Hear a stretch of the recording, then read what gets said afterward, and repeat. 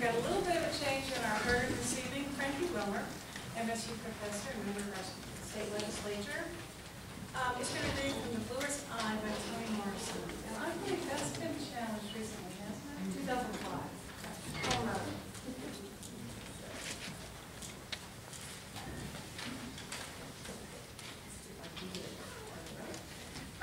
You know, I teach political science, but a lot of politics is emotional. And one of the things that's very emotional in politics is prejudice. And one of the wonderful things about literature is it helps us bridge that gap, the lack of compassion between the prejudiced person and the person they're prejudiced against. So I've actually used Toni Morrison's The Bluest Eye in class, and that's what I wanted to read from.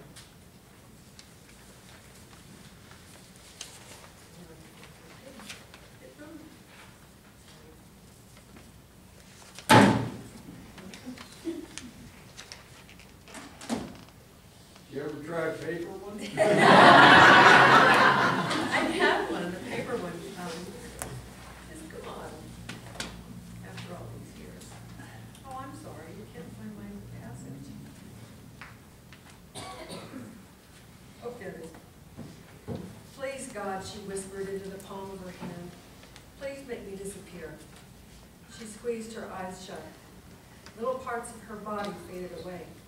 Now slowly, now with a rush, her fingers went, one by one. Then her arms disappeared all the way to the elbow. Her feet now, yes, that was good. The legs all at once. It was hardest above the thighs. She had to be real still and pull. Her stomach would not go, but finally it too went away. Then her chest and her neck. The face was hard too, almost done. Only her tight, tight eyes were left. They were always left. Try as she might, she could never get her eyes to disappear. So what was the point? They were everything. Everything was there in them. All of those pictures, all of those faces.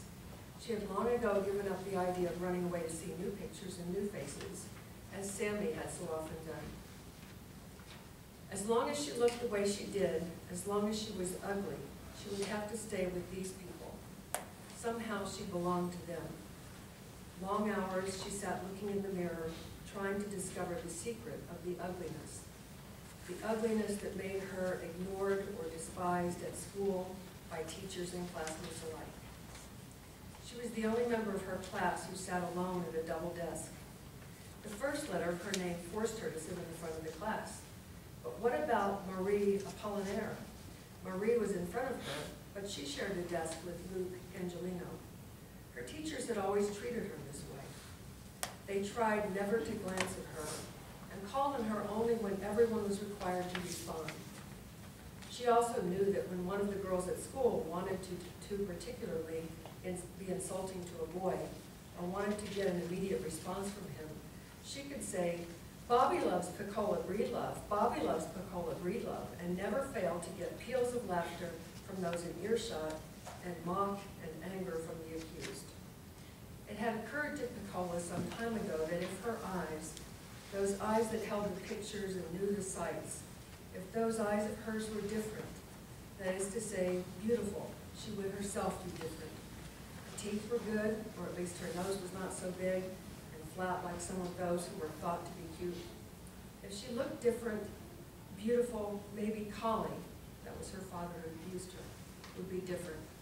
And Mrs. Breedlove, too. Maybe they'd say, "Why, look at that pretty-eyed Pecola. We mustn't do bad things in front of those pretty eyes."